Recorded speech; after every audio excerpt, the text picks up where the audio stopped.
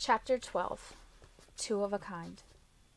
I flipped a tiny white pill in my mouth and swallowed, chasing it with a large glass of water.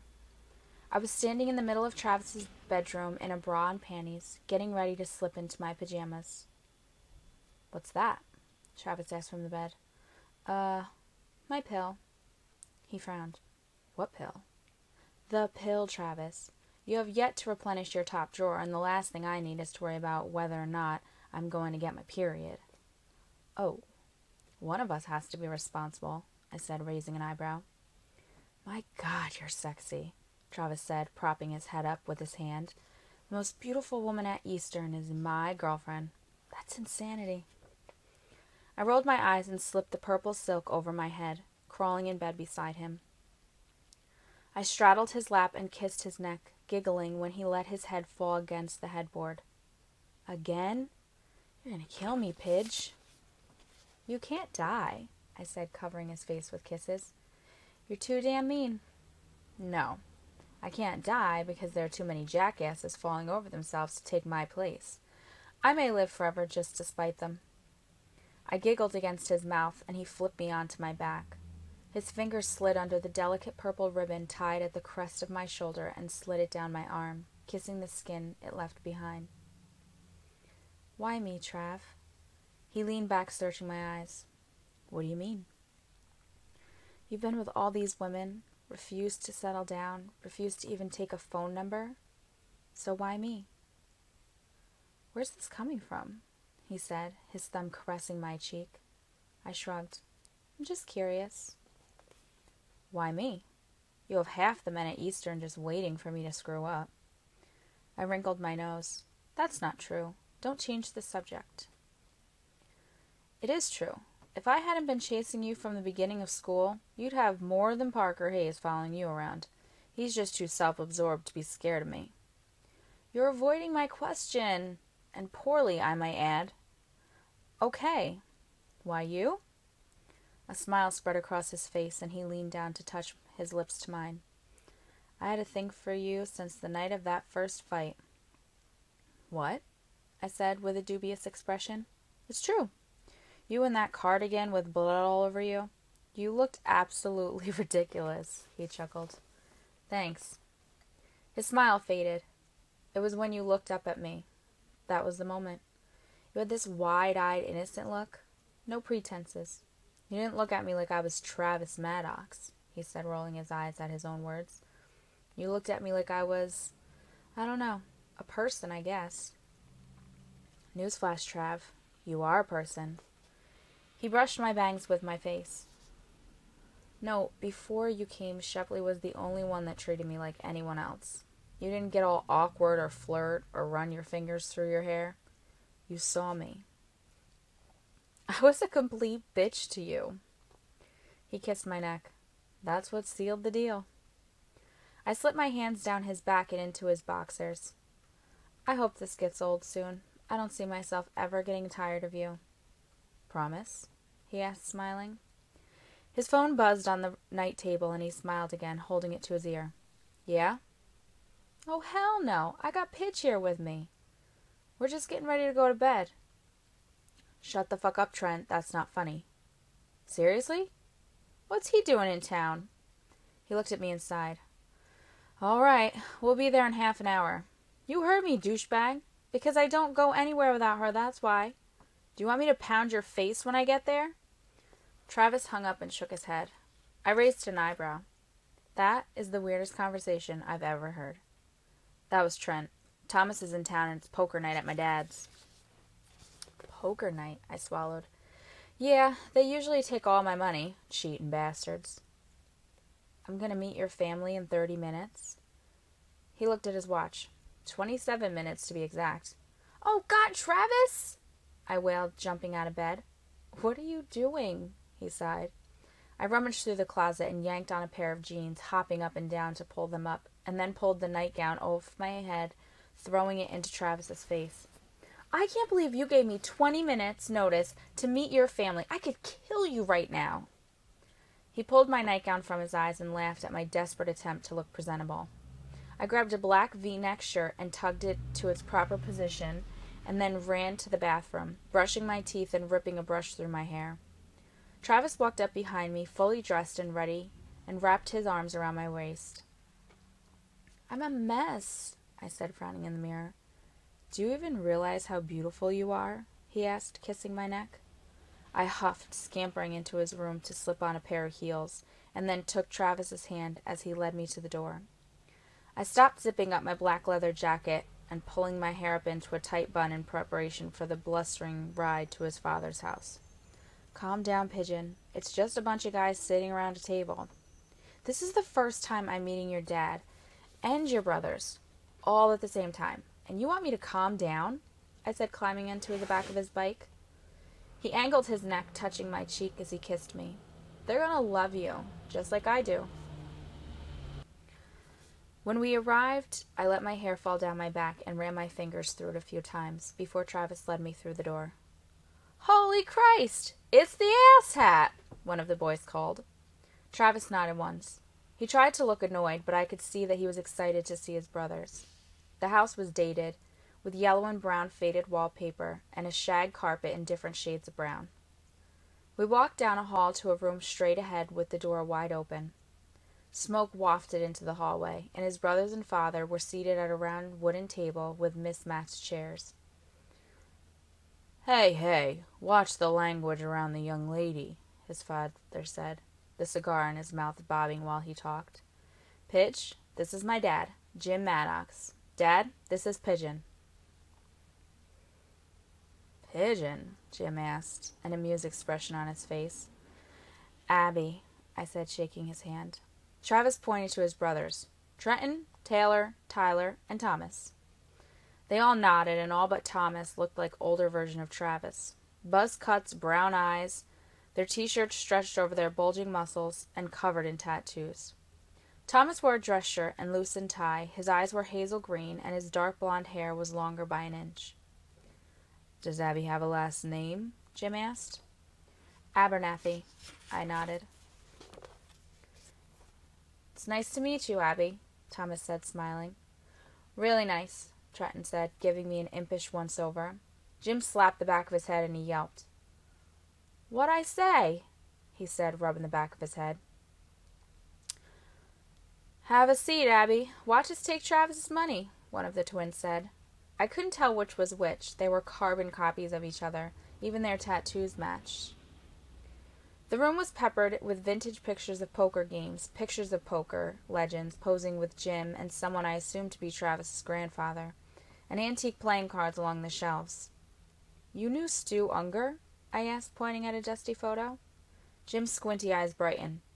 "You know who Stu Unger is?" I nodded. "My dad's a fan, too." He stood up, pointing to the picture beside him. "And that's Doyle Brunson there." I smiled. "My dad saw him play once. He's unbelievable." "Travis's granddaddy was a professional. We take poker very seriously around here." Jim smiled. I sat between Travis and one of the twins while Trenton shuffled the deck with moderate skill. The boys put in their cash, and Jim divvied out the chips. Trenton raised an eyebrow. "You want to play, Abby?" I smiled politely and shook my head. "I don't think I should." "You don't know how?" Jim asked. I couldn't hold back a smile. Jim looked so serious, almost paternal. I knew what answer he expected, and I hated to disappoint him. Travis kissed my forehead. "Play. I'll teach you." "You should just kiss your money goodbye now, Abby," Thomas laughed.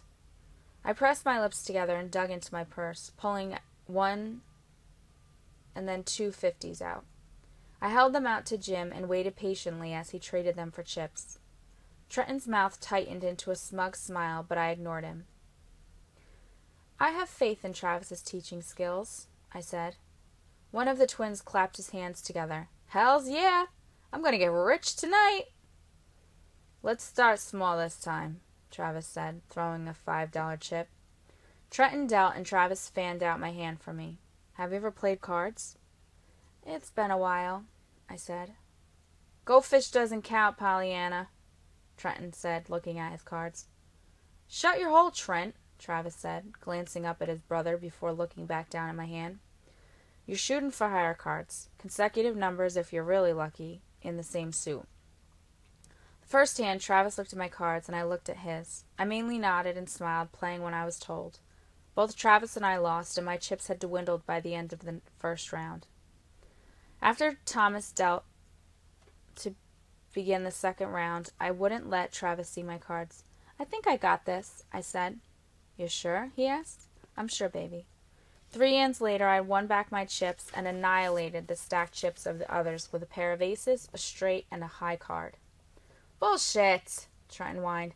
Beginner's luck sucks. You've got a fast learner, Trav, Jim said, moving his mouth around his cigar. Travis swigged his beer. You're making me proud, Pigeon. His eyes were bright with excitement, and his smile was different than I'd ever seen before. Thanks. Those that cannot do, teach, Thomas said, smirking. Very funny, asshole, Travis murmured. 4 hands later, I tipped back the last of my beer and narrowed my eyes at the only man at the table who hadn't folded. The action's on you, Taylor. You gonna be a baby or you gonna put in like a man? Fuck it, he said, throwing the last of his chips in. Travis looked at me, his eyes animated. It reminded me of the expressions of those watching his fights. What you got, Pigeon? Taylor, I prompted. A wide grin spread across his face. Flush, he smiled, spreading his cards face up on the table. 5 pairs of eyes turned to me. I scanned the table and then slammed my hand down. Read 'em and weep, boys. Aces and 8s, I said, giggling. A full house? What the fuck? Trenton cried.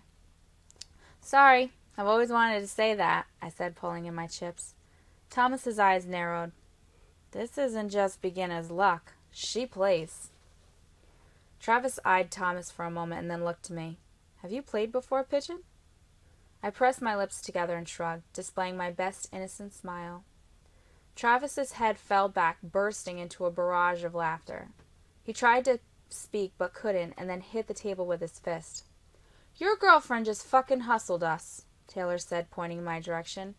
No fucking way, Trenton wailed, standing up. Good plan, Travis. Bring a card shark to poker night, Jim said, winking at me. I didn't know, he said, shaking his head. Bullshit, Thomas said, eyeing me. I didn't, he said through his laughter. I hate to say it, bro, but I think I just fell in love with your girl, Tyler said. Hey now, Travis said, his smile quickly fading into a grimace. That's it. I was gonna be easy on you, Abby, but I'm winning my money back now, Trenton warned. Travis sat out for the last few rounds, watching his brothers try their hardest to regain their money. Hand after hand, I pulled in their chips, and hand after hand, Thomas watched me more closely. Every time I laid my cards down, Travis and Jim laughed. Taylor cursed. Tyler proclaimed his undying love for me, and Trenton threw a full-blown tantrum. I cashed in my chips and gave them each $100 once we settled into the living room. Jim refused, but the brothers accepted with gratitude. Travis grabbed my hand, and we walked to the door. I could see he was unhappy, so I squeezed his finger in mine. What's wrong? You just gave away $400, Pidge, Travis frowned. If this was poker night at Sig Tai, I would have kept it. I can't rob your brothers the first time I meet them. They would have kept your money, he said. And I wouldn't have lost a second of sleep over it either, Taylor said. Thomas stared at me in silence from the corner of the room. Why do you keep staring at my girl, Tommy? What did you say your last name was? Thomas asked. I shifted my weight nervously. My mind raced for something witty or sarcastic to say to deflect the question. I picked at my nails instead, silently cursing myself. I should have known better than to win all those hands.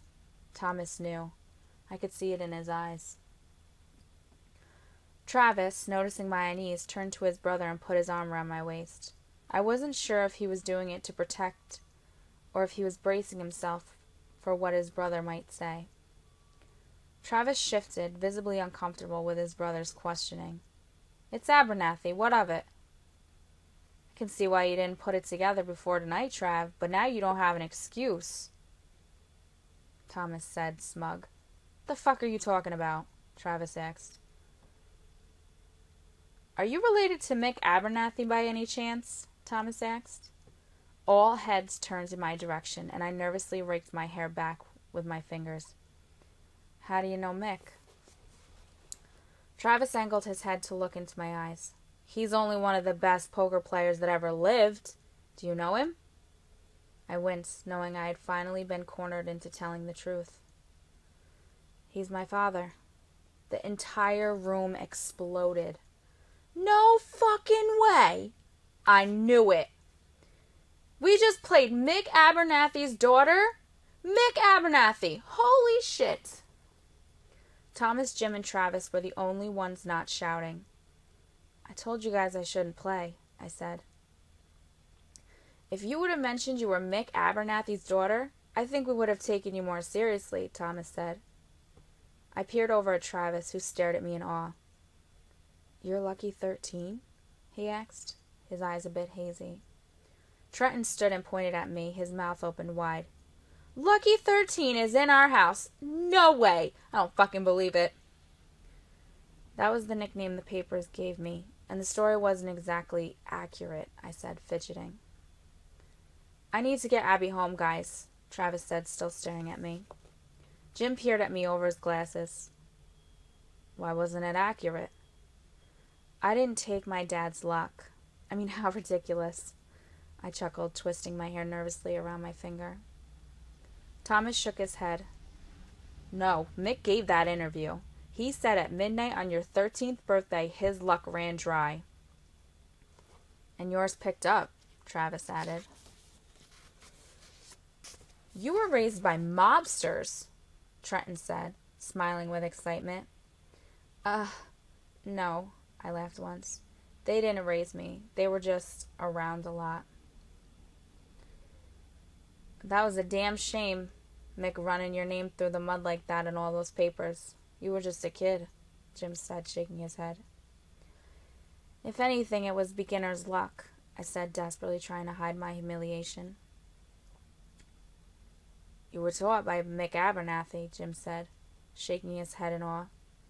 You were playing pros and winning at 13 years old, for Christ's sakes. He looked at Travis and smiled. Don't bet against her, son. She doesn't lose. Travis looked at me, then his expression still shocked and disoriented.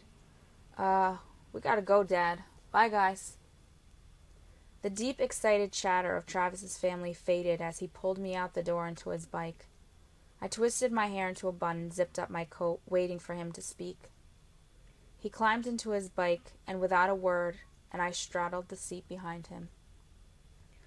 I was sure he felt that I hadn't been honest with him, and he was probably embarrassed that he found out about such an important part of my life the same time his family had. I expected a huge argument when we returned to his apartment, and I went over a dozen different apologies in my head before we reached the front door. He led me down the hall by my hand and then helped me with my coat. I pulled at the caramel knot on the crown of my head, and my hair fell past my shoulders in thick waves. I know you're mad, I said, unable to look him in the eye. I'm sorry. I didn't tell you, but it's nothing I talk about. Mad at you, he said. I'm so turned on I can't see straight. You just robbed my asshole brothers of their money without batting an eyelash. You have achieved legend status with my father, and I know for a fact that you are purposely lost that bet we made before my fight. I wouldn't say that. He lifted my chin. Did you think you were going to win? Well, no, not exactly, I said, pulling off my heels. He smiled. So you wanted to be here with me. I think I just fell in love with you all over again. How are you not mad right now? I asked, tossing my shoes to the closet. He sighed and nodded. That's pretty big, Pidge. You should have told me.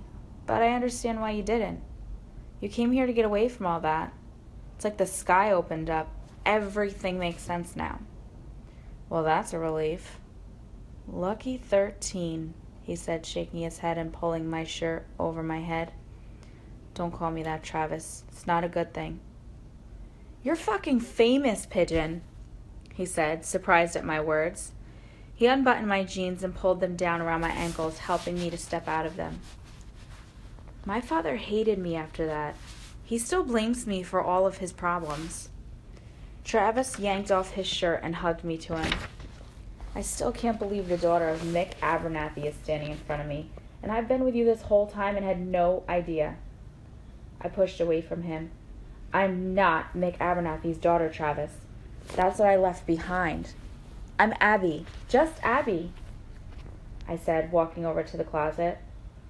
I yanked a t-shirt off its hanger and pulled it over my head. He sighed. I'm sorry. I'm a little starstruck.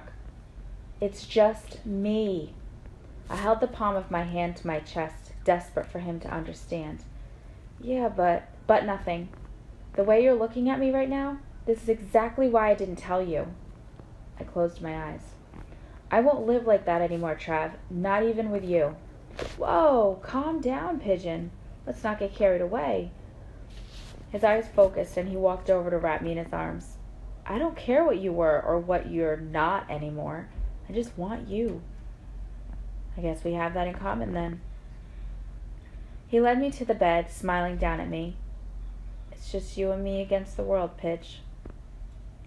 I curled up beside him, settling into the mattress.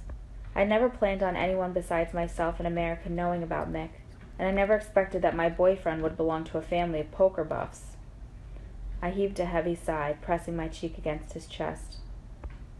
What's wrong? He asked. I don't want anyone to know, Trav. I didn't want you to know. I love you, Abby. I won't mention it again, okay? Your secret's safe with me, he said, kissing my forehead. Mr. Maddox, think you could tone it down until after class? Professor Cheney said, reaching to my giggling as Travis nuzzled my neck. I cleared my throat, feeling my cheeks radiate with embarrassment. I don't think so, Mr. Cheney. Have you gotten a good look at my girl? Travis said, gesturing to me. Laughter echoed throughout the room, and my face caught fire. Professor Cheney glanced at me with a half-amused, half-awkward expression and then shook his head at Travis. Just do your best, Cheney said. The class laughed again, and I sunk into my seat. Travis rested his arm on the back of my chair, and the lecture continued. After class had been dismissed, Travis walked me to my next class. Sorry if I embarrassed you. I can't help myself. Try. Parker walked by, and when I returned his nod with a polite smile, his eyes brightened. Hey, Abby. See you inside. He walked into the classroom, and Travis glowered at him for a few tense moments. Hey, I tugged on his hand until he looked at me. Forget about him. He's been telling the guys at the house that you're still calling him. That's not true, I said, unaffected. I know that. But they don't. He said he's just biding his time. He told Brad that you're just waiting for the right time to dump me, and how you call him to say how unhappy you are. It's starting to piss me off. He has quite an imagination. I glanced at Parker, and when he met my eyes and smiled, I glared at him. Would you get mad if I embarrassed you one more time? I shrugged, and Travis wasted no time leading me into the classroom. He stopped at my desk, setting my bag on the floor. He looked over at Parker and then pulled me to him, one hand on the nape of my neck, one hand on my backside, and then kissed me, deep and determined. He worked his lips against mine in the way he usually reserved for his bedroom, and I couldn't help but grab his shirt with both fists. The murmuring and giggles grew louder after it became clear that Travis wasn't going to let go anytime soon. I think he just got her pregnant, someone from the back of the room said, laughing. I pulled away with my eyes closed, trying to regain my composure. When I looked at Travis, he was staring at me with the same forced restraint. I was just trying to make a point, he whispered. Good point, I nodded. Travis smiled, kissed my cheek, and then looked to Parker, who was fuming in his seat. I'll see you at lunch, he winked. I fell against my seat and sighed, trying to shake off the tingling between my thighs. I labored through calculus, and when class was over, I noticed Parker standing against the wall by the door. "Parker," I nodded, determined not to give him the reaction he was hoping for. "I know you're with him. He doesn't have to violate you in front of an entire class on my account." I stopped in my tracks and poised to attack. "Then maybe you should stop telling your frat brothers that I'm calling you. You're going to push him too far, and I'm not going to feel sorry for you when he puts his boot in your ass." He wrinkled his nose. "Listen to you. You've been around Travis too much." "No, this is me. It's just a side of me you know nothing about." "You didn't exactly give me a chance, did you?" I sighed. "I don't want to fight with you, Parker. It just didn't work out, okay?"